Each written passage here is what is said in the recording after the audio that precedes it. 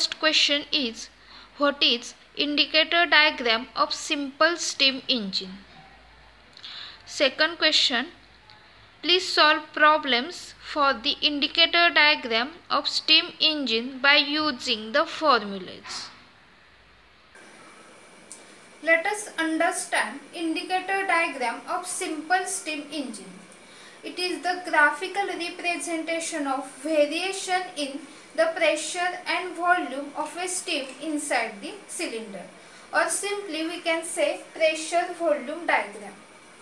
Now we will understand how to draw pressure volume diagram with clearance and without clearance with the help of this diagram.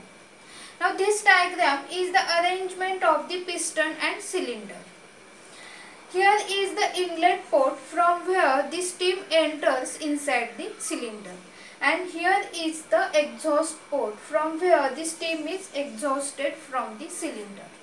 Now if we observe, initially the piston is at outer dead center, and then when steam enters inside the cylinder, then it reaches to the inner dead center. Now what is the clearance volume? It is the volume of space in between the piston and cylinder cover when the piston is at inner dead center. Now the length in between this inner dead center and outer dead center is known as the stroke length. Now we have to draw the pressure volume diagram with clearance and without clearance. That is, whenever there is the clearance volume, then we have to keep some space for this volume when the steam enters inside the cylinder. Now when steam enters inside the cylinder, it enters inside the cylinder during the process 1 to 2. That means when we have to draw this pressure volume diagram, we have to place the point 1 on this vertical line without clearance, because there is no need to keep some space.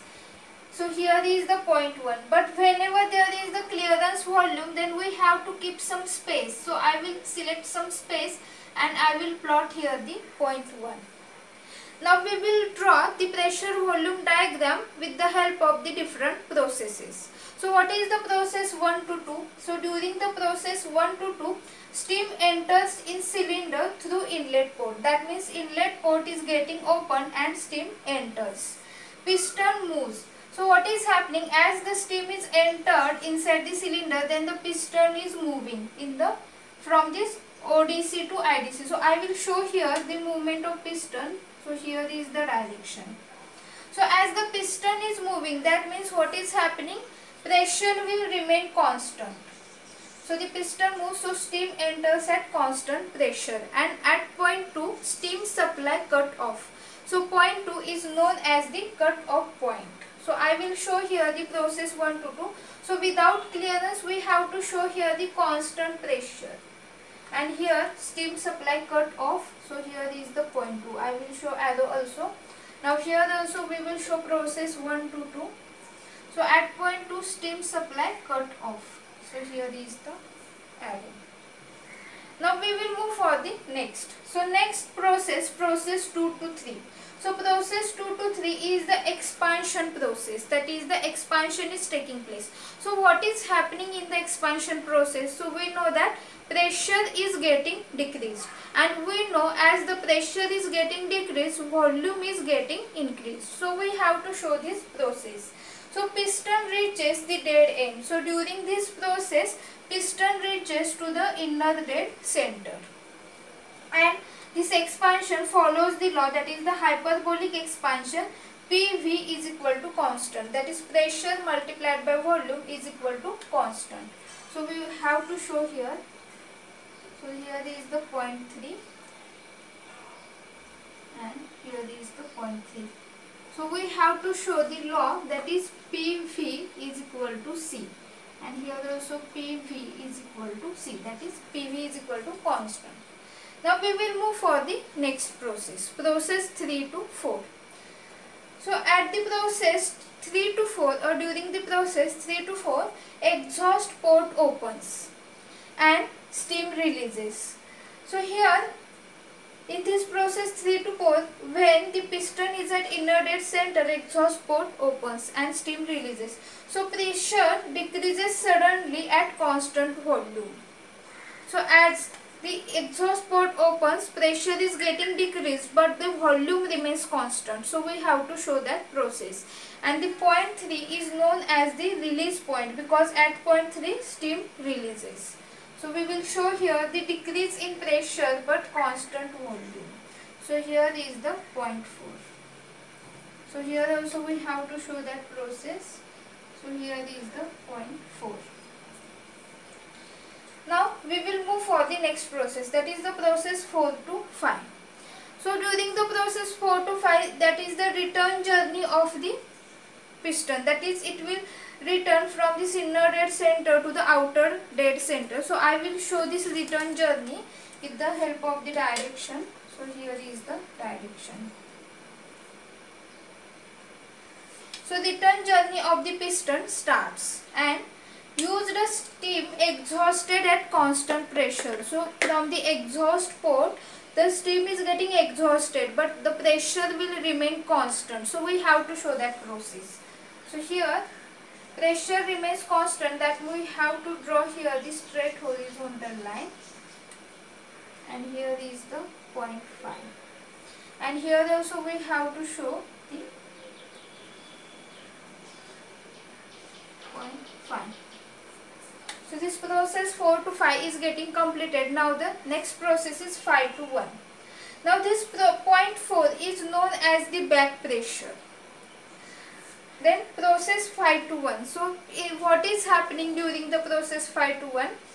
Inlet port opens and steam suddenly enters. So this is the suddenly enters the steam. So what is happening? Whenever the steam enters suddenly, its pressure is getting increased but the volume remains constant. So we have to show increase in pressure at constant volume, that is 5 to 1.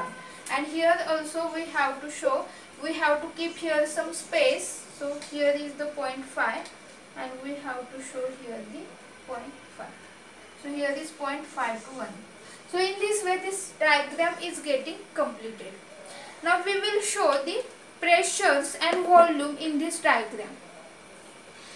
Now at point 1 and point 2 constant pressure is there. So P1 is equal to P2. We will say here the pressure P1.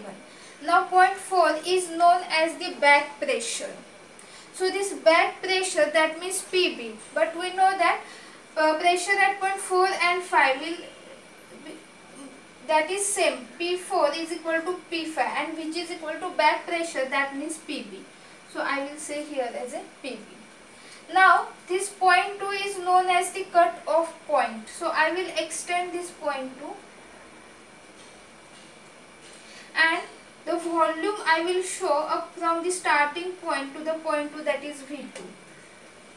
So we have to show here V2. Then I will extend this point 3. So volume at point 3 is equal to volume at point 4. So I will show this as a V3. So total volume is V3. Now we will move for the width clearance diagram. So at the starting we know that here is the clearance volume. That is, whenever steam enters inside the cylinder, we have to keep some space for volume, and that volume is known as the clearance volume. So we have to show here.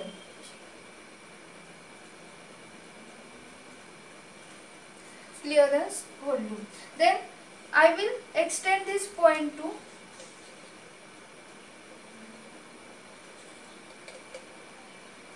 that is, this volume is known as V2. Then I will extend this point 3. So volume at point 3 is equal to volume at point 4 and this is known as V3.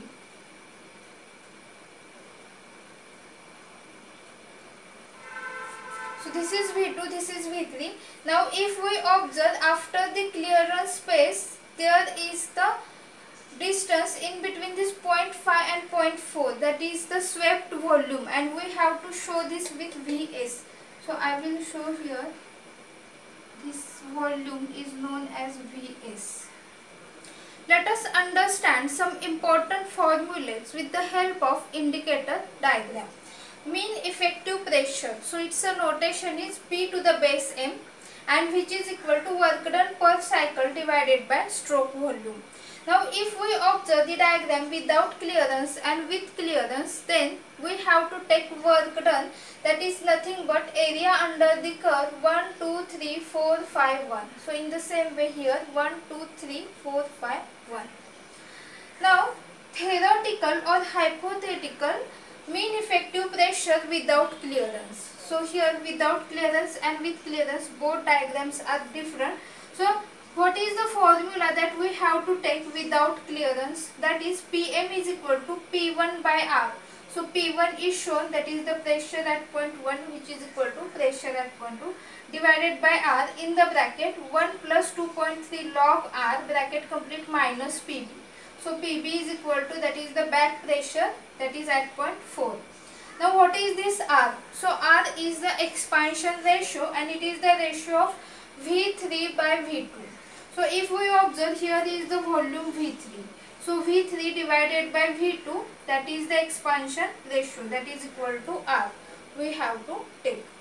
Now we will move for the theoretical or hypothetical mean effective pressure for with clearance diagram. So here is the diagram for with clearance. So Pm is equal to P1C. So here is the pressure P1. P1C plus 2.3 P1 B plus C log of B plus 1 divided by B plus C minus Pb, and here is the pressure Pb. Now what is this B and what is this C? So this B and C is nothing but the ratio. So B is equal to, it is the ratio of Vc by Vs, that is the ratio of clearance volume divided by swept volume, or it is also known as stroke volume. So here is the volume Vc and here is the volume Vs, that is equal to B. And what is C? So C is V2 minus Vc. So here is the volume V2 minus Vc divided by Vs. So from this diagram we can understand, here is the volume V2 minus Vc divided by, we have to take stroke volume Vs. Now we will understand the diagram factor K, which is equal to area of actual indicator diagram divided by area of theoretical indicator diagram.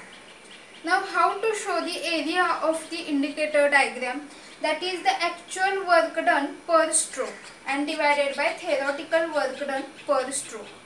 Now if we observe what is the definition for the mean effective pressure, then mean effective pressure, that is equal to work done by swept volume.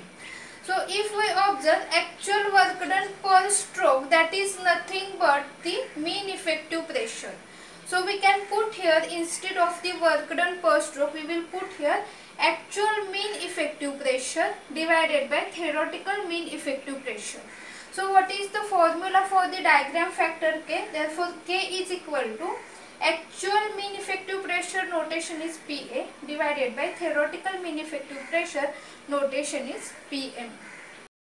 Now I will read the first question. A steam engine cylinder receives steam at a pressure of 11.5 bar and cutoff takes place at half of the stroke. Find the theoretical mean effective pressure if the back pressure of steam is 0.15 bar. Neglect clearance. Let us understand the given data. Steam enters at a pressure. So steam enters at a pressure, that is P1. So P1 is equal to 11.5 bar. Now here it is given that cutoff is equal to half stroke. Now if we observe, question is for the mean effective pressure without clearance. So we have to refer the diagram for the without clearance. So if we refer the without clearance diagram, then what is the meaning? Cutoff is equal to half multiplied by stroke. So point 2 is known as the cutoff point. So if we observe the volume at point 2, that is nothing but V2. So I will write V2 is equal to half, that is 0.5 multiplied by stroke. So what is the stroke volume or swept volume? So stroke volume, that is the volume from this initial point to the final point. So if we observe this V3, that is equal to V4, that is nothing but the stroke volume. So we can say that from this diagram, stroke volume, that is V3. So we will get V2 is equal to 0.5 V3 from the given data. Then back pressure 0.15 bar. So back pressure point is the point 4 and this is the back pressure PB. So PB is equal to 0.15 bar. Now if we have to find out this mean effective pressure, then we have to find out the value of R. So R is nothing but the expansion ratio and that is V3 by V2. So V3 by V2 how to find out? So if we observe from this given data, V3 by V2 is equal to 1 divided by 0.5, that is equal to 2. So R is equal to 2. Now we have to apply the formula. So Pm is equal to P1 by R, that is 11.5 by 2 in the bracket 1 plus 2.3 log of 2 minus Pb, that is 0.15. Now we will solve this, we will get the answer 9.58 bar. Now I will read second question. The cylinder of non-condensing steam engine is supplied with a steam at a pressure of 12 bar. The clearance volume is 1 by 10 of stroke volume and the cutoff takes place at 0.25 of the stroke. The back pressure is 1.1 bar. Find the mean effective pressure of steam on the piston. Assume hyperbolic expansion. Let us first understand the given data. Steam supply pressure, so it is given 12 bar. So this is the question for the with clearance, that is we have to find out the mean effective pressure with clearance. So we will refer this diagram. So steam supply pressure, that is the pressure at point 1. So I will say P1 is equal to 12 bar. Then the clearance volume is equal to 1 by 10 stroke volume. Now if we observe this diagram, here is the clearance volume Vc. So we can say that Vc is equal to 1 by 10 stroke volume, that is Vs.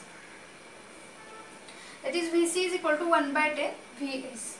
Then cut off is equal to 0.25 stroke.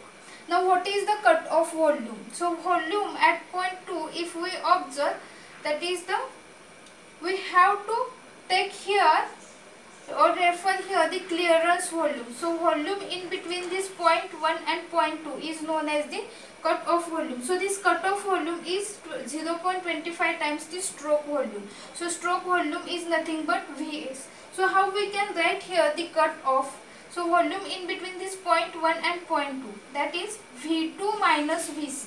So I will write here V2 minus Vc is equal to 0.25 times stroke volume, that is Vs.